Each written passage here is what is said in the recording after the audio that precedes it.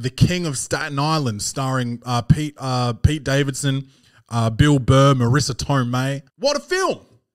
What a film! It's kind of I'd call it like a black comedy. Pete Davidson's the main character. He's 24 years old and he's an aspiring tattoo artist. He's got mental health problems and he's trying to find his way, and he kind of does. Came out last year, 2020. It's 2021 now, and that's what last year means. I thoroughly fucking enjoyed the shit, man. I'll watch it again probably. It's got like father-son relationship vibes. I got a bit choked up. No tears went down my cheek, but I did one of these ones. I loved it, man. 7 out of 10 for that one.